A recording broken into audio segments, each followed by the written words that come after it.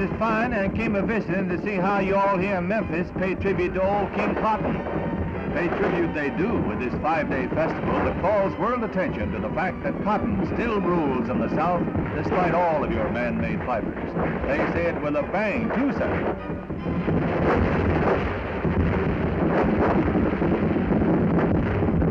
The intention, of course, is to focus all eyes on their bread and butter crop, and what better way than this elaborate pageant with the Queen's barge sailing into port.